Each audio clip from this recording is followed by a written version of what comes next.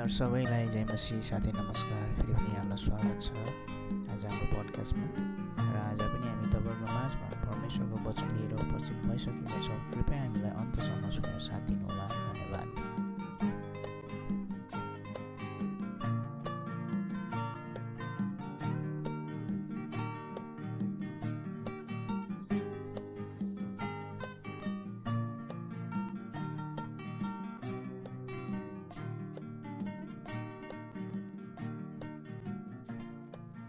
सबैलाई हाम्रो प्रभु येशू ख्रीष्टको नाममा जय मसीह र शान्ति तिमीलाई पडकास्टमा हार्दिक स्वागत छ। परमेश्वरलाई धन्यवाद छ, उहाँ हामीलाई नयाँ दिन थपिदिनु भएको छ अनि हजुरहरूलाई वचन बाँड्नेमा मलाई यस नयाँ शुभ अवसर दिनुभएको छ। अनि म पनि तपाईँहरूलाई धन्यवाद भन्न चाहन्छु। तपाईँहरूको समय दिनुभएको छ अनि आशा छ तपाईँहरू हाम्रो प्रभु येशू ख्रीष्टको पवित्र आत्माको बोरपोरीमा र उहाँको दैनिक घनिष्ठको अगुवाईमा तपाईँलाई काम गरिरहनु भएको छ। आजदेखि हामी सोमबार अनि शुक्रबारमा एउटा नयाँ पाठ्यक्रम हामी सुरु गर्दैछौँ। यो पाठ्यक्रमको नाम यही हो, उहाँको स्वरूपमा परिवर्तन हुने। उहाँको स्वरूपमा परिवर्तन हुने। अनि आज हाम्रो खण्ड रोमीको पुस्तक 12 अध्यायको 1 पददेखि 2 पद हुँदैछ। रोमीको पुस्तक 12 अध्याय पल्टाउनुहोस्।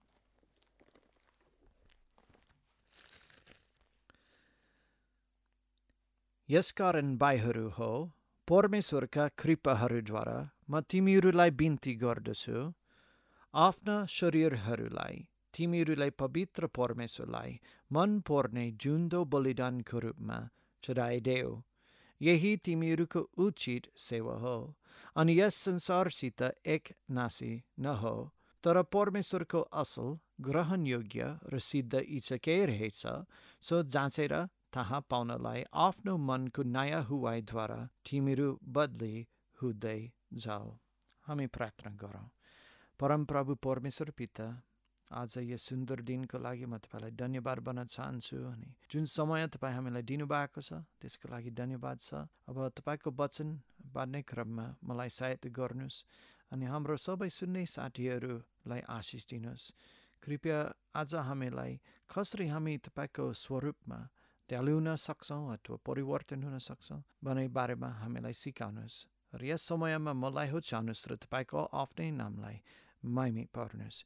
येशू ख्रीष्टको नाममा आमेन। ख्रीष्टको शताब्दी 1492 अथवा 1492 सालमा क्रिस्टोफर कोलम्बसले स्पेन देशबाट उहाँले एउटा पूर्वको यात्राको लागि नयाँ बाटोको खोजाइमा जानुभएको थियो। उहाँ त्यतिखेर अमेरिकाहरूलाई खोजिरहेको थिएन। अनि जाने क्रममा चाहिँ अमेरिकाको जग्गा जमिन भेटायो अनि पत्तो लगायो कि लो, हामी त स्पेनबाट यदि हामीले पूर्व जान चाहन्छौँ भने अर्कै जग्गा त्यहाँ छ, होइन। अनि त्यसरी अमेरिका हो भने पत्तो लगाएको थियो। यो हाम्रो क्रिस्चियन जीवन जिउनेको यात्रा ट्याक्कै उल्टो हो, होइन। अब परमेश्वरले हामीलाई क्रिस्चियन जीवन जिउनको लागि एकदमै सत्य र राम्रो नक्सा दिनुभएको छ, ताकि हामीले यसको निर्देशनहरू कता कता जानुपर्छ, कसरी गर्नुपर्छ भने हामी एकदमै स्पष्टसँग हामी बुझ्न सक्छौँ। क्रिस्टोफर कोलम्बसको नक्सा राम्रो थिएन अनि उहाँले आफूले खोज्दै खोज्दै पत्तो लगाउँदै हुनुहुन्थ्यो। हाम्रो मुक्तिदाता बाटो जानुहुन्छ अनि उहाँले बाटो पनि देखाउनुहुन्छ। हिब्रूको पुस्तक 2 अध्यायको 10 पद यो भन्छ, किनकि उहाँ जसका निम्ति सबै थोकहरू हुन् र जसद्वारा सबै थोकहरू हुन आएका छन्, उहाँलाई धेरै छोराहरूलाई महिमा लाउँदाखेरि उनीहरूको मुक्तिको कर्तालाई चाहिँ दुःखहरूद्वारा सिद्ध बनाउनु नै असल लाग्यो। अब यही समयमा हामी पवित्र पारेको जीवन जिउनेको बारेमा हामी सिक्दैछौँ। कसरी हामी येशू ख्रीष्टको जस्तै हुन सक्छौँ। यहाँ 12 पदमा परमेश्वर हामीलाई के माग्नुहुन्छ? हामीलाई एउटा मन पर्ने जुन्दो बलिदानको रूपमा हामी उहाँलाई चढाइदिउँ, जो हाम्रो उचित सेवा हो। यो भनेको एउटा पवित्र पारेको जीवन, यो भनेको संसारसँग एक नासै नहो, तर हामी अद्वितीय छौँ, फरक छौँ, होइन? अनि यही विषयको बारेमा यो आउने हप्ताहरूमा हामी अझै विस्तृत रूपमा हामी सिक्दैछौँ। दैनिक क्रिस्चियन जीवन व्यवहारिक रूपमा कस्तो देख्छ? अब क्रिस्चियन जीवनमा एउटा स्वचालित अथवा आफैमा रूपमा केही परिवर्तनहरू हुन्छन्। एउटा अटोमेटिकली परिवर्तन केही कुरो हुन्छन्। उदाहरणको लागि मुक्ति पाउने बित्तिकै हाम्रो पापको क्षमा हुन्छ। हामी येशू ख्रिस्टलाई मुक्ति पाउनेको लागि माग्ने बित्तिकै अनि हामी उहाँको बलिदानमाथि विश्वास गर्ने बित्तिकै उहाँ हामीलाई मुक्ति दिनुहुन्छ अनि त्यही चरणमा हाम्रो पापको क्षमा भयो। यसको साथसाथै हामी अनन्त जीवन हामी त्यही चरणमा हामी पाउँछौँ। त्यही कारण एफएसीको पुस्तकले हामी देखाउँछ हामी स्वर्गीयको स्थानमा बसालेको छौँ। हामीसँग अनन्त जीवन छ। त्यसपछि अर्को कुरा के आउँछ? त्यहाँ येशू ख्रिस्टको लागि प्रेम, हामी येशू ख्रिस्टलाई प्रेम गर्छौँ अनि जे कुरो उहाँलाई प्रेम गर्नुहुन्छ हामी प्रेम गर्छौँ। अनि पापी व्यवहारलाई त्याग्ने र पश्चातापी हुने त्यो एउटा आफै मुक्ति पाउने बित्तिकैको चाहना। अब हामी व्यवहारिक रूपमा पवित्र पर्ने अनि हामी स्थानको रूपमा पवित्र पर्ने अलि व्याख्या गर्न चाहन्छु। जुन दिनमा तपाईँले प्रभु येशू ख्रिस्टलाई तपाईँको आफ्नै व्यक्तिगत मुक्तिदाता हुनको लागि तपाईँले प्रार्थनाले माग्नुभयो अनि सायद तपाईँको प्रार्थना यो जस्तै थियो कि प्रभु येशू म विश्वास गर्छु कि तपाईँ मेरो लागि मर्नुभयो, गरिनुभयो, बलि उठ्नुभयो। तपाईँ मेरो लागि तपाईँ पापको बलिदान हुनुभयो। म पापी हुँ, मेरो पापलाई क्षमा गर्नुहोस्, म तपाईँमाथि विश्वास गर्छु, मलाई मुक्ति दिनुहोस्। सायद त्यति सजिलो प्रार्थनामा तपाईँलाई हृदयदेखि तपाईँलाई येशू ख्रिस्टमाथि विश्वास गर्नुभयो अनि त्यही चरणमा तपाईँले मुक्ति पाउनुभयो।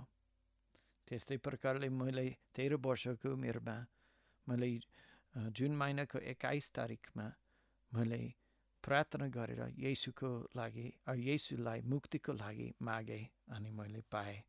अनि त्यही चरणदेखि स्थानको रूपमा अनि परमेश्वरको व्यवस्था अनुसार पनि म मुक्ति पाएँ, अनन्त जीवन पाएँ अनि स्थानको रूपमा पवित्र परेको थिएँ। व्यवहारिक रूपमा पुरै भएन। मतलब भनेको सायद 1 हप्ता अथवा 2 दिनपछि हुनसक्छ मैले पाप गरेँ।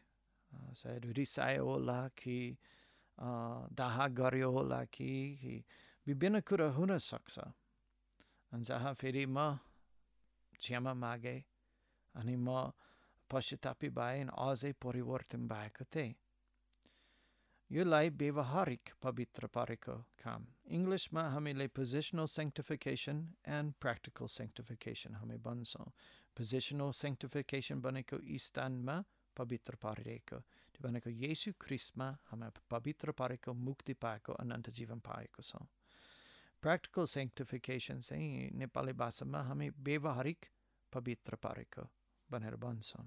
त्यो भनेको दैनिक रूपमा हामी एउटा महिमादेखि, त्यो भनेको येशू ख्रिस्टलाई ग्रहण गर्ने दिनदेखि जुन दिनमा उहाँ हामीलाई अनन्त जीवन दिनुभयो त्यही महिमादेखि हामी अर्कै महिमासम्म, त्यो भनेको हाम्रो बोधिउताइको दिनसम्म जहाँ परमेश्वर हामीलाई नयाँ शरीर दिनुहुन्छ, अनन्तको लागि स्वर्गमा हामी वास गर्न पाउनेछौँ, त्यो दिनसम्म हामी बदली हुँदै जाँदैछौँ, रूप परिवर्तन हुन्छ। अब यो मात्रै जस्तै जुनसुकै परिवर्तनको बारेमा होइन। अब धेरै मान्छेहरू उनीहरूको परिस्थिति अनुसार उनीहरू खुसी हुन सक्छन्, होइन। अब उदाहरणको लागि यदि मेरो जागिरमा मेरो मालिकले, मेरो हाकिमले मलाई 50% इन्क्रिज ताल बढाउनुहुन्छ भने अवश्य म खुसी छु। परिस्थिति अनुसार हामी खुसी हुन सक्छ, होइन।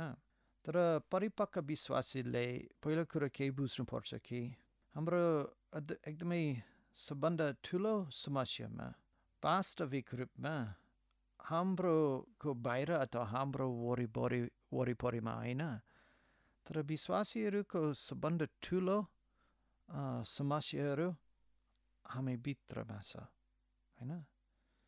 Our greatest problems are never around us, but they are in us. हाम्रो सबभन्दा ठुलो समस्याहरू वास्तविक रूपमा हाम्रो वरिपरि होइन, तर हामी भित्रमा छ.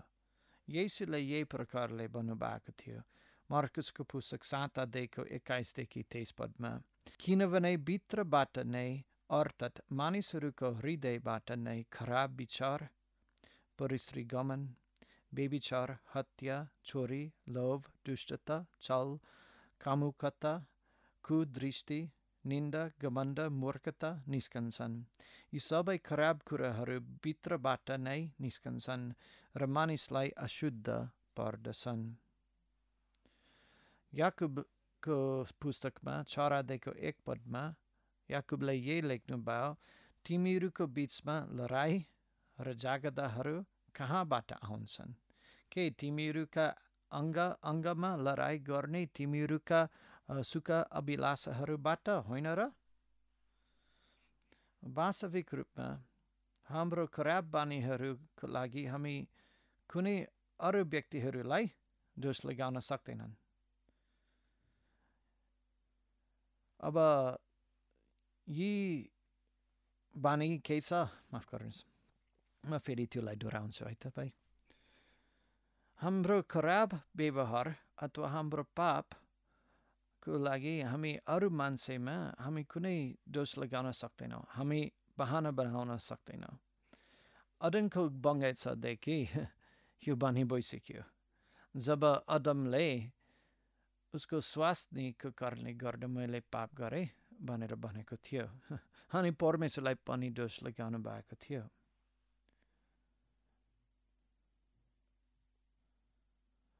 उदाहरणको लागि मान्छे यदि चिया बनाउँछ होइन, अनि चिया मिठो नै छैन, अब हामी पानीलाई दोष लगाउन सक्दैनौँ होइन. हामीले त्यो चिया बनाउने व्यक्तिलाई आफूले स्वीकार गर्नुपर्छ, मैले राम्रो तरिकाले बनाएन. अब यो मैलो पानी थियो, त्यसकारण यो चिया खराब थियो यदि मान्छेले भन्छ भने कसले त्यो पानी रोज्यो होइन त. यहाँ हामीले हेर्नुपर्छ, हामीले हाम्रो आफ्नै कार्य, हाम्रो आफ्नै कामको लागि अरू कुरालाई दोष लगाउने बानी हामी रोक्नु पर्ने हो.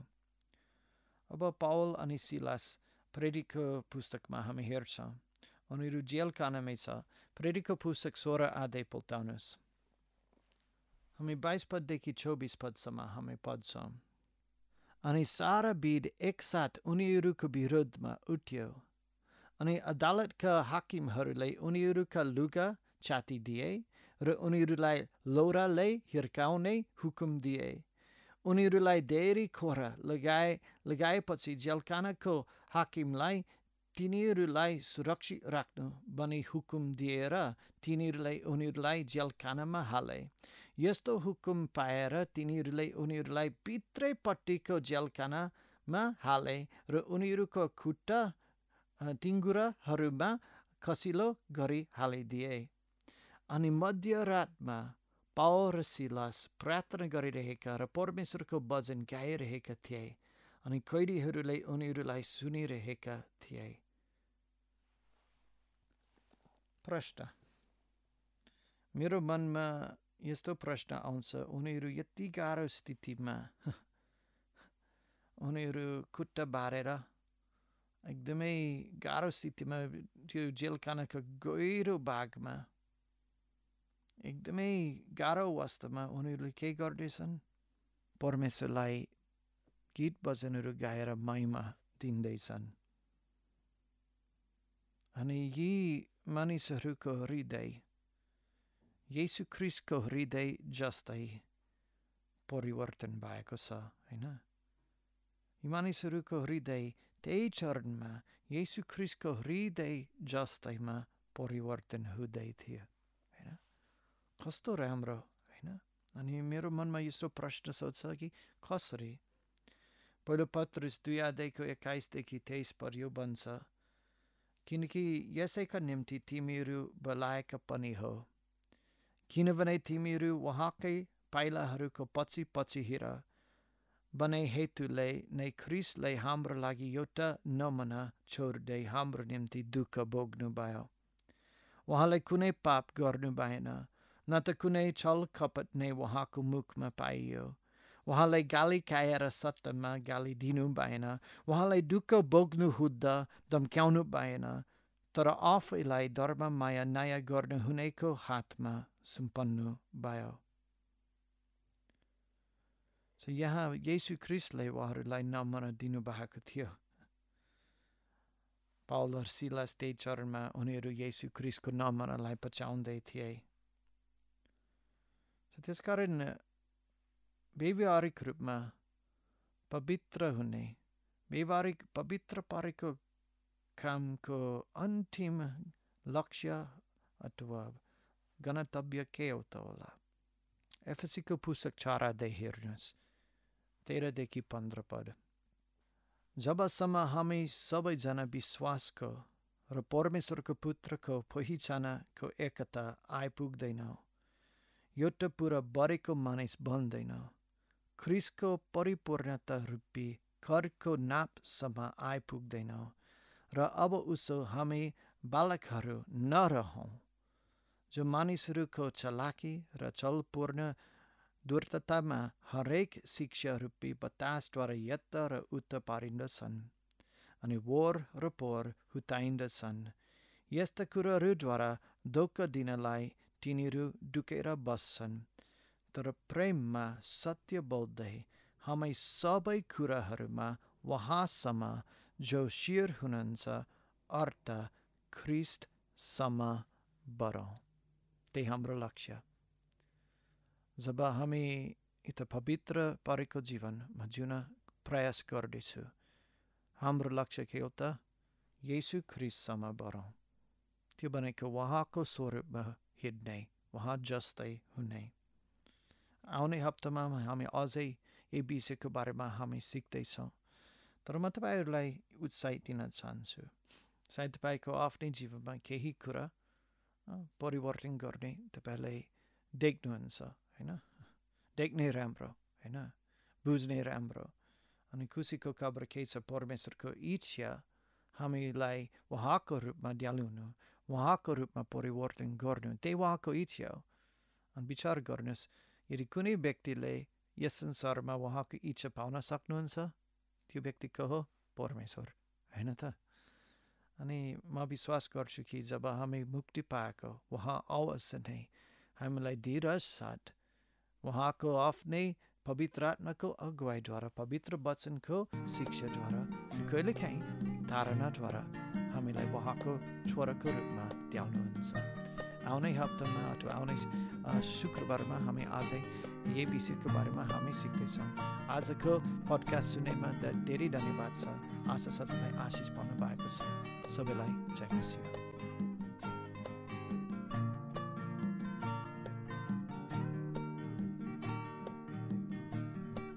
यहाँ सबैलाई धेरै धेरै धन्यवाद छ हामीलाई अन्तसम्म सुनेर साथ दिनुभएकोमा। र फेरि पनि हामी अर्को एपिसोडमा हामी भेट्ने आशा गर्दै आजलाई छुट्टिन्छौँ। यहाँ सबैलाई जय मसीह, साथै नमस्कार।